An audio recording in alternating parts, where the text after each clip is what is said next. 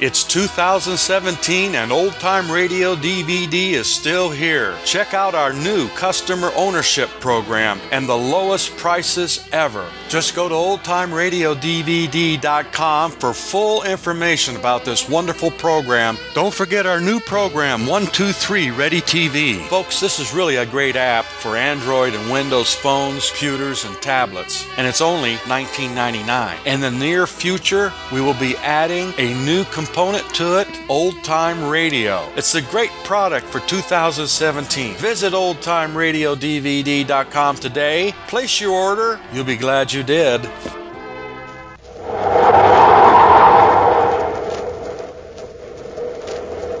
Instant Ralston and regular Ralston, the hot whole wheat cereals in the red and white checkerboard packages present Space Patrol!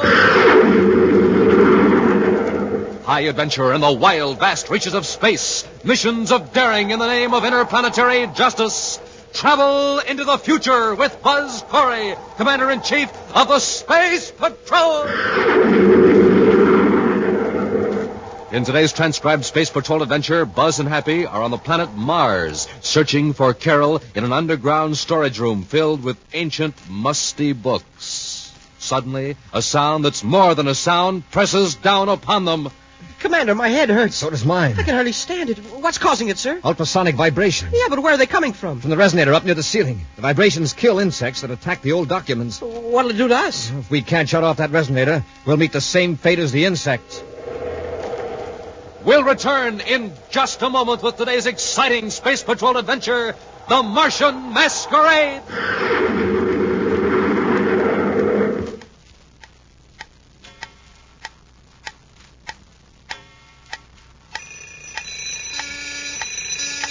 Time's up, Space Patrollers. This is the last call for the terrific MonoView Outer Space Helmet.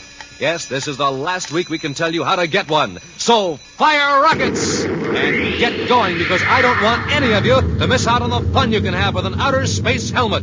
Now, just think, you can go off on imaginary trips anywhere in the universe through the eyes of that one-way eye plate. You can see everything clearly, but strange and different. A real spaceman's eye view. And with your helmet on, you'll look like an honest-to-goodness spaceman, too. It's a foot high. It slips over your head, rests on your shoulders, covers up your entire head. And that one-way eye plate is like magic. It lets you see out, but nobody can see in. Nobody can tell who you are. And what's more, it's got real-looking oxygen tanks, breathing tubes, and a crackling red and black lightning flash hood printed right on. Yes, sir, it's just what the spaceman ordered. Now, remember, this is the last time we can make this offer. So better swing into action right away. Buy a box of good, hot Ralston. Then, with your name and address and an instant or regular Ralston box top, send 25 cents in coin to Space Patrol, Box 686, St. Louis, Missouri. That's Space Patrol, Box 686, St. Louis, Missouri.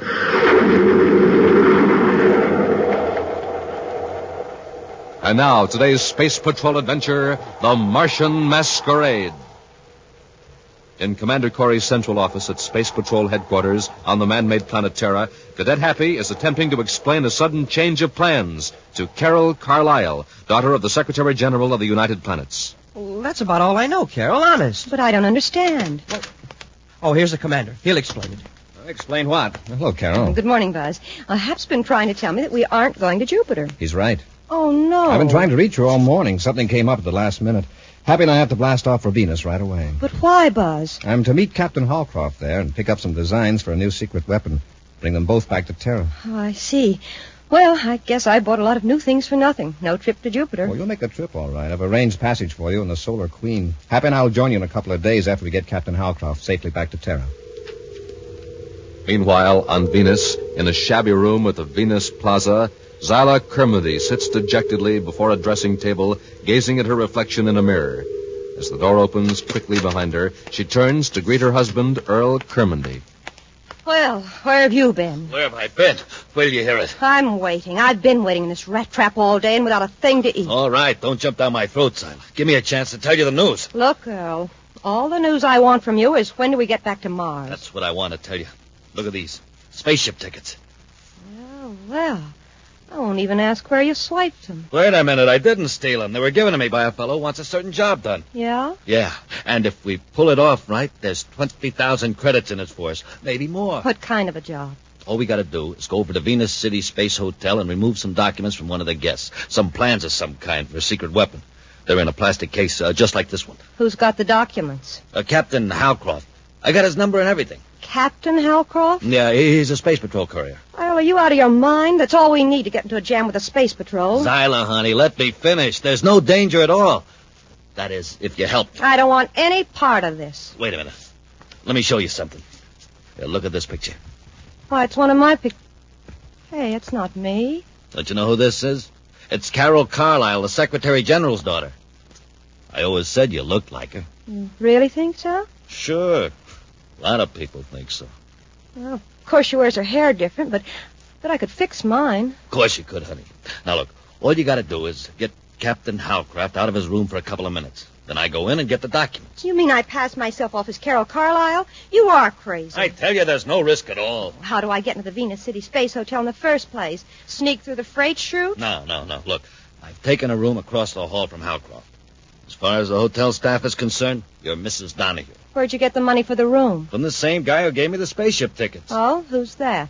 Now, he's a guy working with our old pal, the Martian book dealer. Scavlin? Well, Scavlin's just a go-between.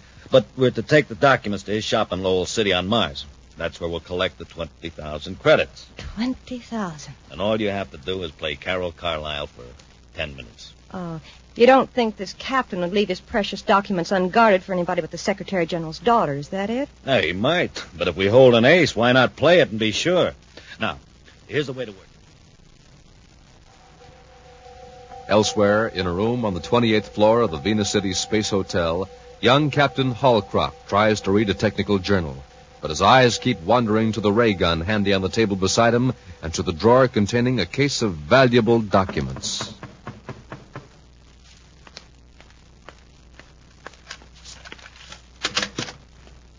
Yes? I hate to disturb you, but I wonder if I could ask you a favor.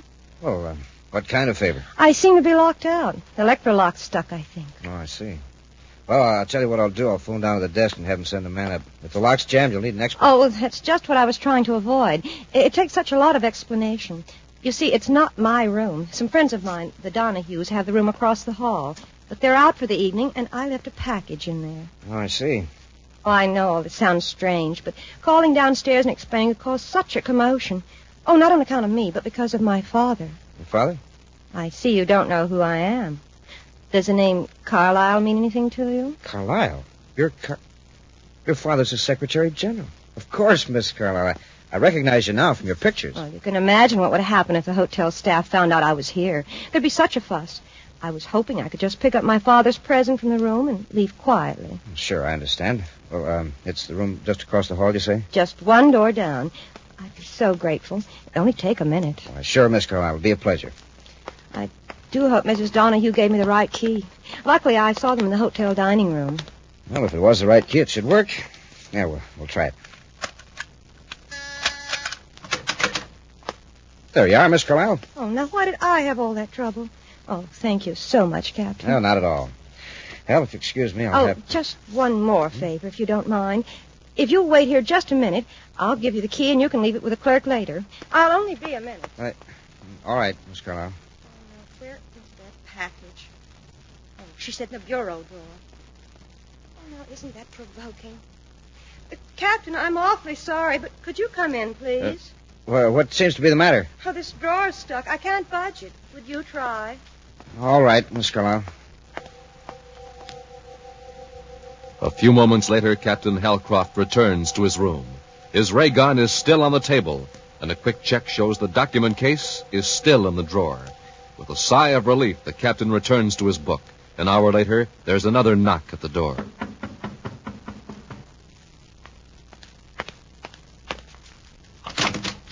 Captain Halcroft? Commander Corey. Come in, sir. Thanks. Captain, this is Cadet Happy. How do you do? How do you do, Captain? Wasn't expecting you so soon, Commander. But believe me, I'm very glad you're here. Any trouble? No, sir. I'll take the plans, Captain. But you're still to follow your original orders, just as though you still had them. Yes, sir. Here's the case, Commander. I'll remove the plans so you can take the case with you. It's empty. Smoking rockets. I don't understand. That case hasn't been out of my sight since it was given to me. Have you left your room since you checked in here? No, Commander. I stayed here on guard except a couple of minutes. Where did you go? Well, just across the hall, but I wasn't gone for more. Well, why did you go across the hall? Well, I guess I'd better tell you the whole story. Miss Carlyle needed help getting into a room. Who is Miss Carlyle? Well, the Secretary General's daughter, Carol Carlyle. Captain, Carol Carlyle is on her way to Jupiter. But she looked exactly like her. Hair, eyes, everything. She's an imposter. You say she had a room right across the hall? She said it was a friend's room, Mrs. Donahue.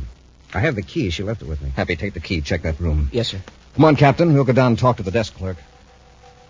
15 minutes later, Buzz Happy and the very worried Captain Halcroft are in a surface car heading for the Venus City spaceport. Commander, I can't tell you how sorry I am. Well, all we can do now is find those crooks. Well, we're looking for 3 of them, a man and 2 women. Is that right, sir? No, Happy, just a man and a woman. The woman who posed as Carol is also Mrs. Donahue. Well, how do you know that, sir? I showed a picture of the real Carol to the desk clerk. He said that if Mrs. Donahue arranged her hair differently, she'd look exactly like the picture of Carol. Oh, then she entered the hotel as Mrs. Donahue, went to the room, fixed her hair differently, and knocked on Captain Halcraft's door, right? And I fell for it. You were fooled by an expert, Captain. She had all the props, even the gift package in the drawer. Yeah. And while you were opening the drawer, Mr. Donahue slipped into your room and got the documents. Well, our best bet is to try to leave Venus before the theft is discovered. If they don't show up at the spaceport, we'll start a search of the entire city.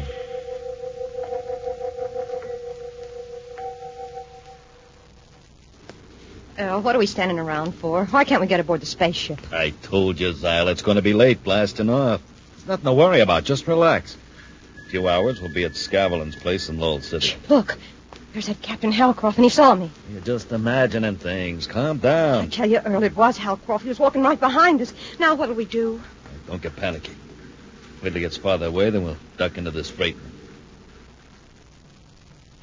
Sorry, Commander. She's here, all right. Where? Standing over there by the freight section. Hey, I see her. Smoking rockets. She sure looks like Carol, all right. Uh-oh. She ducked through a door. Come on, Hap. We'll follow them. Captain, you wait outside.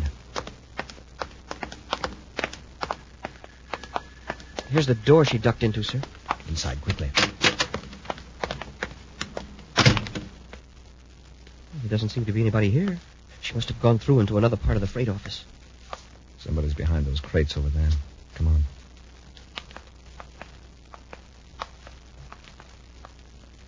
All right, lady, come on out. So I'm out. Hey, no wonder the captain was fooled. Well, what do you want? I haven't done anything. If you haven't, I'm sure you won't mind coming with us. You're wrong, mister. Look out, Commander! You... Oh, you really clobbered him. Come on, let's get out of here. We'll return to Space Patrol in just a moment. Gang, hurry, hurry, hurry. This is positively, absolutely, definitely the final week we can tell you about the terrific, the sensational, the wonderful Monoview Outer Space Helmet. So hurry, hurry, hurry. This is the last time we can offer the swell Monoview Outer Space Helmet and tell you about the swell times and the swell fun you can have with one. You know, it's the one and only outer space helmet that keeps your identity a complete secret, because that one-way eye plate lets you see out, but nobody else can see in. It's got special outer space ear plates, too. Everything you hear sounds like it's coming from way out in space. And don't you forget about those real-looking oxygen tanks, breathing tubes, and neat lightning flash hood printed on. So hurry, hurry, hurry. For only a quarter, 25 cents on a box top, you can get a Monoview Outer Space Helmet. Just buy a box of good hot Ralston. Then with your name and address and an instant or regular Ralston box top, send 25 cents in coin to Space Patrol, Box 686, St. Louis, Missouri. That's Space Patrol, Box 686, St. Louis, Missouri.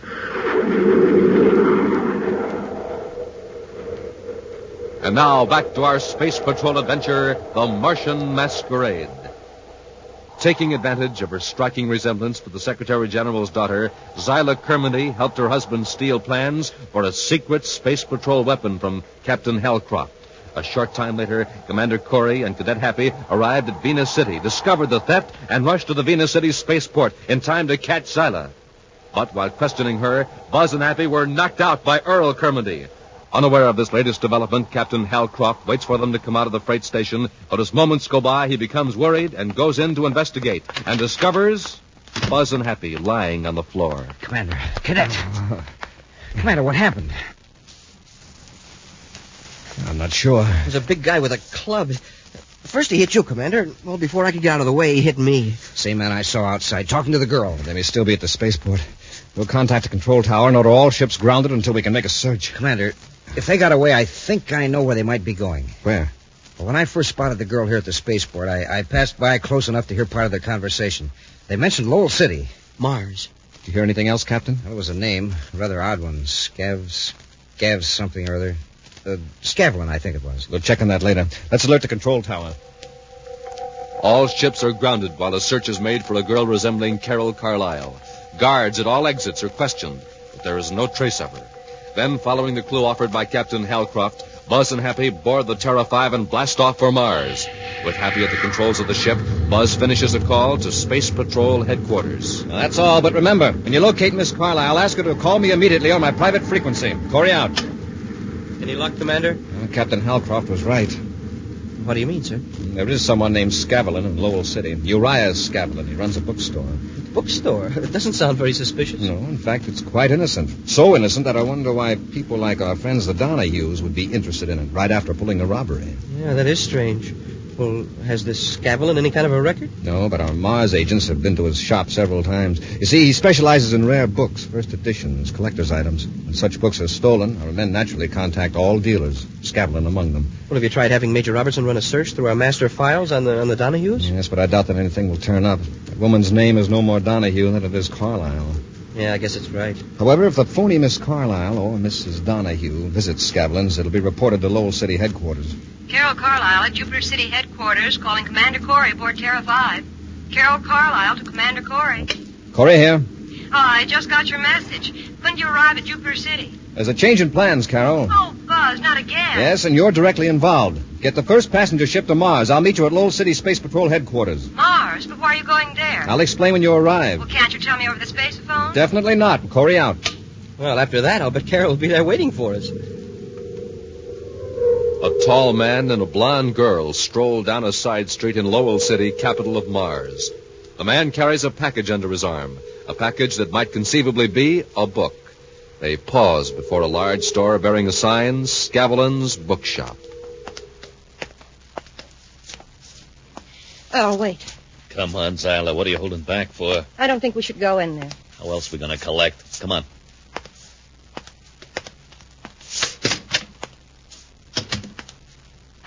No, here he comes. Let me do the talking.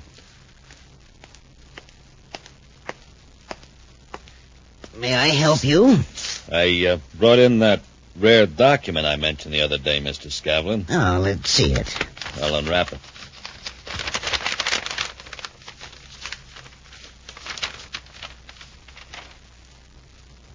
It doesn't look like much to me, just a book. Don't judge a book by its cover. Open it up.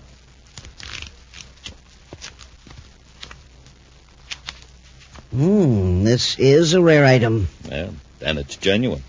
I'll drop back in a few days after I have a chance to examine it. Say, what about our money?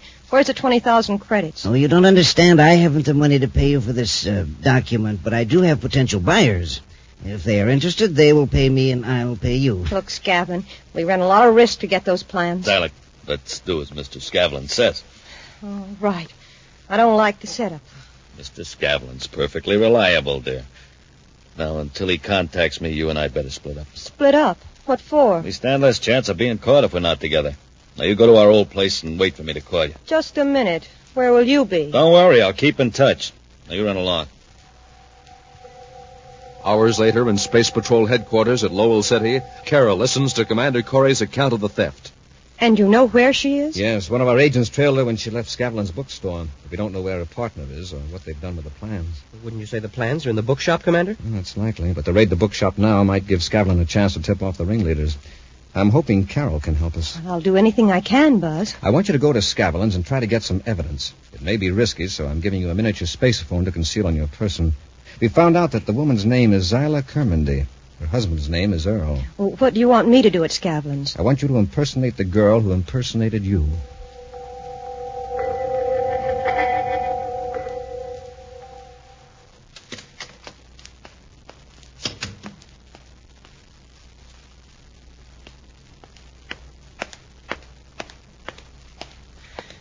Yes, ma'am. May I help you?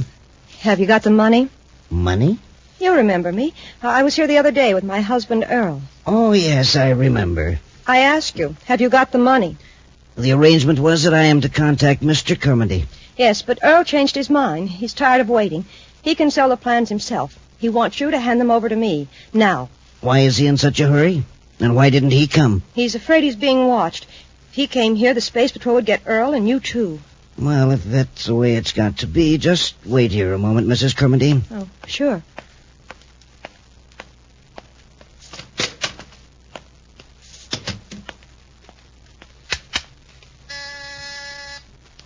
Yeah? Kermody, this is Scavlin. You better get over here right away. You got the money? No, but your wife's trying to double-cross you. Huh? Did you come to the shop? She's here now. All right, keep stalling. I'll be right over. Okay. Moments pass in the quiet, musty bookshop. Carol waits anxiously for the proprietor, Uriah Scavlin, to return. In another part of the store, she hears a series of muffled scraping sounds, as though heavy boxes were being moved. Could it be that Scavlin really is going to remove the stolen plans from hiding and give them to her? Suddenly, the street door bursts open. You are here, Siler. I'll fix you, you double-crossing little... Let go, you're hurting I never thought me. you'd try to pull a trick like this. Wait a minute. Scavlin, where are you? Right here. And if you're going to beat your wife up, do it somewhere else. This isn't my wife. This isn't Zyla. It isn't. Oh. Then who is it? It's the Secretary General's daughter. She knows the whole setup. Space Patrol must have sent her here as a spy. We've got to get rid of her. We'll hide her in the basement with all those old books. Mean where you've got the secret plans hidden? Yes, get her down there, quickly. All right, come on, sister. Get going. Down the stairs. A few moments later, a Space Patrol surface car screams to a stop in front of the bookshop, and two men rush to the door. It's locked, Commander. I can fix that. Now, before the space phone cut off, they put Carol in a basement. Let's find the stairs. I haven't heard a sound out of that miniature spaceophone for several minutes. I hope we're not too late. I hear the stairs, Happy. Have your ray gun ready. Yes, sir.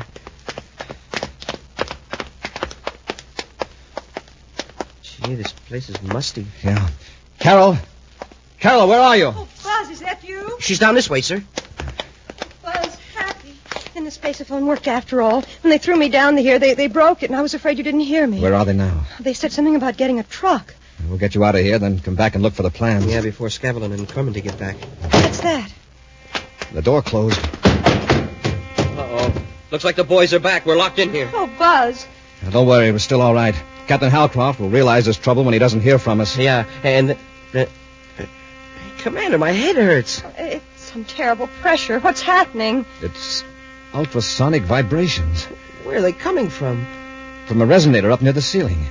Vibrations kill the insects that attack these old books. Yeah, well, what'll it do to us? Well, if we can't shut off that resonator, we'll meet the same fate as the insects. Buzz, I can't stand it any longer. The pain's driving me crazy. Cap, we've got to act fast. I can hardly move, and it sound's getting louder. It isn't the audible sound that's hurting us. It's the higher cycles. Happy, if we can move that ladder, raise it up, crash it against the resonator. I'll try it, sir. It's heavy. Awful heavy. Commander, I can't hold it. I'll try it, Hap. It'll only reach. Hey, Commander, maybe I can climb it. You'd lose your balance, sure. You're getting it, sir. The top of the ladder is right next to the resonator. Push it hard, sir. You did it, sir. It's off. You broke the circuit. Yeah, Hey, Commander, Carol fainted. I know. She'll be all right. That gives me an idea. Listen. Don't hear anything in there, Scavlin. Of course not. The walls are insulated. But I can guarantee there isn't anything alive in that room. 1 minute of those ultrasonic vibrations is all a human being can take. You've had 5. I'll cut the switch. Now we'll open the door and take inventory.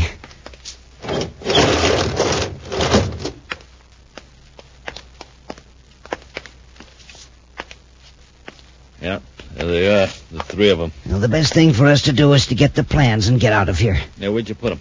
Oh, right up here in this old book. That's all we wanted to know. Scavlin, they're alive. You bet we are. Get Scavlin happy. I'll take care of Kermody.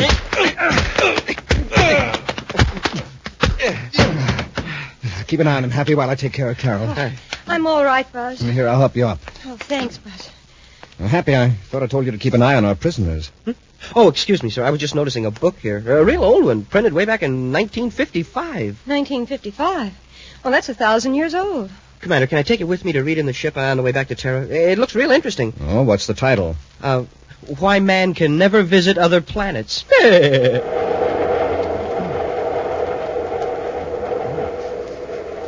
An action preview of next week's exciting Space Patrol adventure in just a moment. Space Patrollers, this is your commander. Now, I want every one of you to listen carefully to this message on the reminder meter. Now, listen. Here goes. Send away today for your MonoView Outer Space Helmet. Get it? Now, I want all of you to do just what the reminder meter says, because time is running out. This is the last time I can tell you about the sensational MonoView Outer Space Helmet, the official Space Patrol helmet that I wear on secret missions. You know, with your helmet on, your disguise is complete. The specially designed one-way eye plate lets you see out clearly, but nobody else can see in or tell who you are.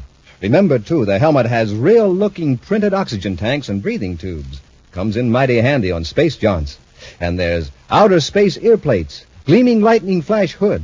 Yes, everything for the Space Patroller.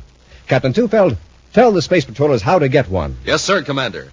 Just buy a box of good hot Ralston. Then, with your name and address, send 25 cents in coin and an instant or regular Ralston box top to Space Patrol, Box 686, St. Louis, Missouri. That's Space Patrol, Box 686, St. Louis, Missouri. And send away today for your MonoView Outer Space Helmet.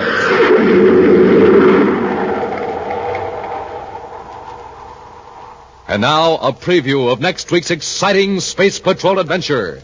Buzz and Happy are searching through an abandoned spaceship, half buried in a landslide in the mountains of Venus. Whatever forced this spaceship to land certainly wasn't the lack of fuel. Just look at all these drums bolted to the racks. They all seem to be full. Commander, the ship's moving. The dirt's getting away. We're sliding down the slope. Commander, the fuel drums are breaking loose. Run for the next compartment. If one of the drums hits us, we'll be crushed. Commander!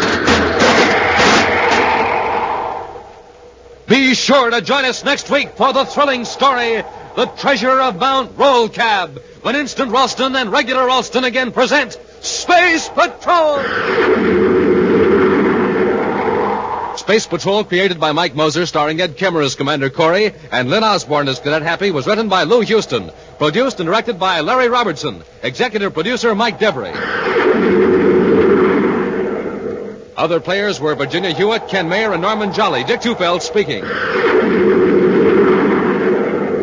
Now, don't forget to tune in next Saturday and every Saturday when Instant Ralston and Regular Ralston again present Space Patrol!